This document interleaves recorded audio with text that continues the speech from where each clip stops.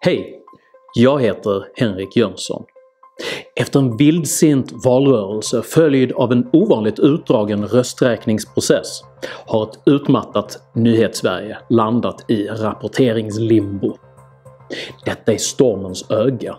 För den 24 september öppnar riksdagen och den 26 kan regeringen Löfven röstas bort.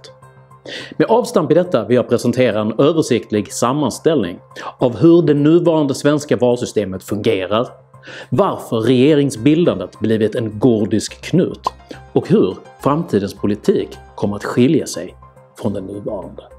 Häng med!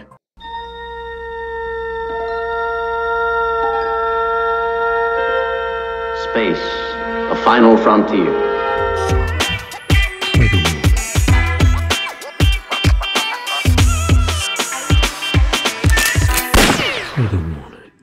Det är inte storleken på regeringen som betyder något utan vad man gör med den. Detta är parollen under vilken Stefan Löfvens svaga minoritetsregering med passivt stöd av Vänsterpartiet tillåtits regera under de senaste 4 åren. I årets val tappar Socialdemokraterna ändå mer, men hoppas trots detta behålla statsministerposten. Detta hänger samman med hur det svenska valsystemet fungerar. I Sverige har vi, som de flesta vet, 3 olika val. Det främsta gäller riksdagen, som styr vilken regering som bildas och som styr riket. Vi röstar också om landstingen eller regionerna, vilka i princip bara finns av skalekonomiska anledningar. De tar hand om storskaliga investeringar, de enskilda kommunerna är för små för att klara själva och sköter bland annat övergripande infrastrukturprojekt och sjukvård. Slutligen röstar vi i kommunalvalet.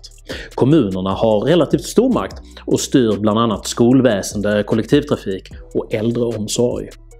Det är vanligt att folk förväxlar de olika nivåernas befogenheter. Här i Malmö anklagas exempelvis ofta alliansregeringens regeringsperiod 2006 till 2014 för att ha orsakat försämringar som i själva verket hela tiden styrts av den socialdemokratiskt ledda kommunen. Ett pro-tip är att sätta sig in i vilka beslut som fattas på vilken nivå innan man får ut i ideologiska tirader. 1994 införde Sverige även ett stärkt personval. Detta innebär att man på valsedeln kan sätta ett kryss för en person som man särskilt vill stötta. Personvalet, vilket blir allt viktigare eftersom det digitaliserade samhället premierar en individualiserad demokratidialog, är exceptionellt rörigt. Det är så svårbegripligt att många heltidspolitiker själva är oförmögna för att redogöra för de exakta regler som gäller för vem som får kryssas för vem och under vilka förutsättningar det är ens möjligt att göra det. Som personvalskryssare måste man komma över en riksdagsvalsedel som är godkänd för ens egen specifika riksdagsvalkrets. Kretsen kan, men måste inte, utgöra en delregional sedel för din egen specifika kommun.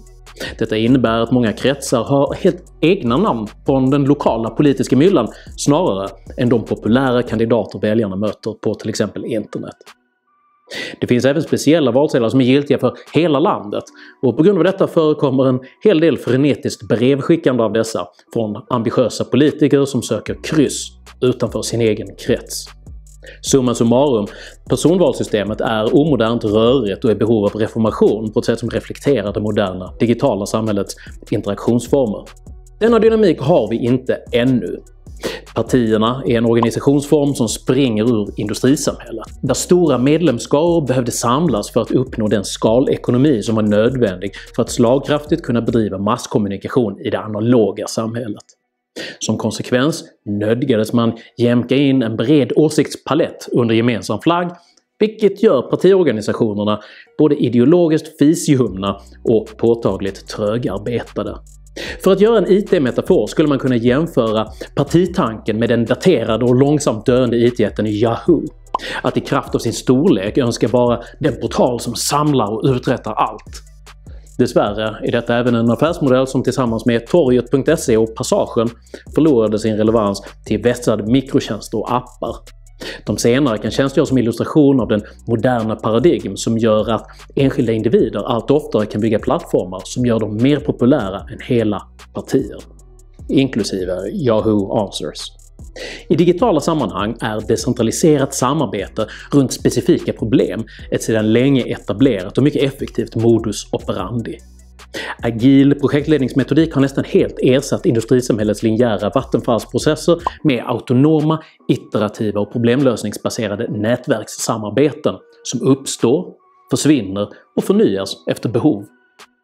Även de politiska processerna kommer av nödvändighet att reformeras efter denna modell, där individer i allt högre grad kommer att samarbeta runt politiska frågor. Märk mina ord, eller Jan Stenbecks ord: teknologi trumfar politik. Det som idag framstår som absurda omöjligheter är inte sällan morgondagens verklighet. På samma sätt som den folkliga rösträtten i 1900-talets början framstod förryckt att tillskänka statarklassen. Men där är vi som sagt inte ännu. Och de som aspirerar på regeringsmakten tvingas fortsatt förhålla sig till det klumpiga pussel vi kallar blockpolitik i ett slags regeringsalternativens Kobayashi Maru. Kobayashi Maru är en nördig referens till ett ovinnbart taktiskt träningsscenario i Star Trek, där man utvärderade stjärnflottans kapteners beslutsförmåga genom att utsätta dem för en olöslig militär, humanitär och diplomatisk kris. Man stirrar storögt på en allt lättrörligare väljarskara som bestämmer sig allt senare i processen och där enskilda partiföreträdare kan åtnjuta större popularitet än partierna som helhet. Allt medan det digitaliserade elektoratets sympatier flimrar förbi som ett snabbspolat kaleidoskop när det projiceras på de etablerade partiorganisationernas smältande glaciärer. Riksdagen har 349 platser. För att kunna bilda en majoritetsregering krävs 175 mandat, och det var länge sedan något sådant mandat existerade. Det 144 mandat starka vänsterblock som tagit sig fram med passivt stöd av Vänsterpartiet, ett parti med nyligen uttalade ambitioner att nationalisera Hennes & Mauritz och Ikea. Här står det att ni ska upphäva ägandet. Jag bara tänker, vad ska hända med privata företag som H&M eller Ikea?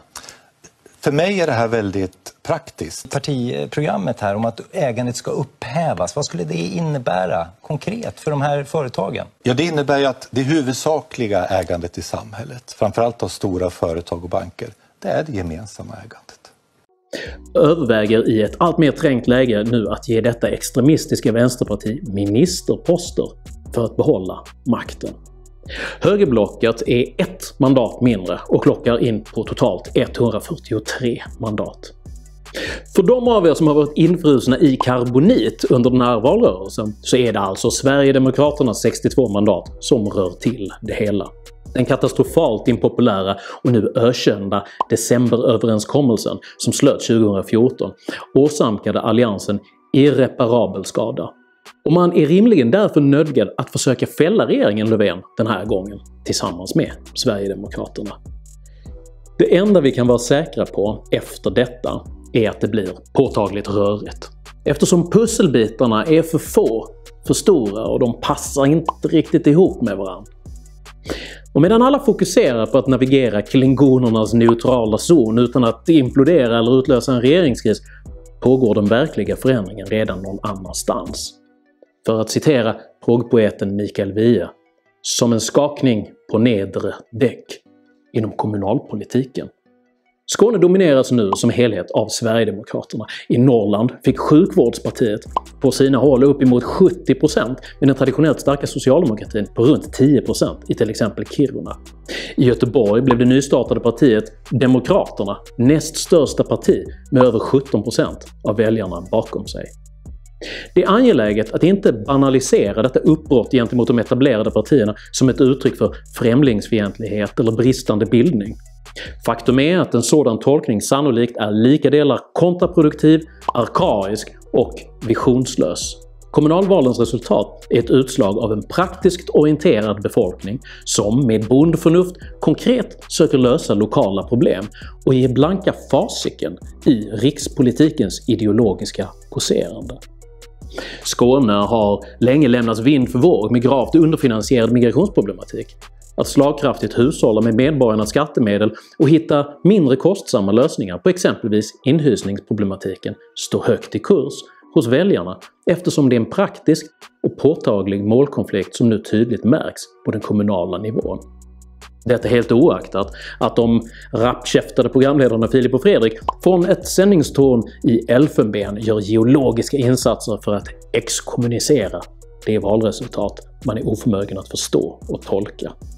De göteborgska Demokraterna är ett blocköverskridande parti som gått till val på att stävja den korruption som genom den decennier-långa socialdemokratiska hegemonin förärat staden tillmälet Muteborg. Sjukvårdspartiet svarar upp mot den allt mer nedskurna välfärd som under en längre tid drabbat i synnerhet norrländska kommuner. Ett problem, en lösning, en röst. Och medan riksdagspolitikernas främsta hjärnor sliter sitt hår för att framförhandla en lösning rörande hur solstolarna på partipolitikens Titanic ska arrangeras under parollen “Sverige måste gå att regera”, bör vi minnas att Kapten Kirk besegrade Kobayashi Maru först efter att ha hackat den underliggande mjukvaran. The Kobayashi Maru, sir. Will you tell me what you did? I reprogrammed the simulation so it was possible to rescue the ship. I don't believe in the no-win scenario. Tycker du att decentralisering och fritt samarbetande individer är mer intressant som organisationsform än monolitiska och vertikala kolosser? Sprid, dela, prenumerera på min YouTube-kanal. Har du själv erfarenheter av lokala lösningar som går i stäv med den etablerade partipolitiken? Lämna gärna en kommentar. Jag uppskattar all respektfull kommunikation. Gillar du mina filmer och vill stötta mig i att göra fler? Supporta mig via Patreon eller Swish. Det finns länkar för det här nere i videons beskrivning. Jag heter Henrik Jönsson och jag är kritisk till partiernas nuvarande organisationsform. Tack för mig och tack för att ni har lyssnat.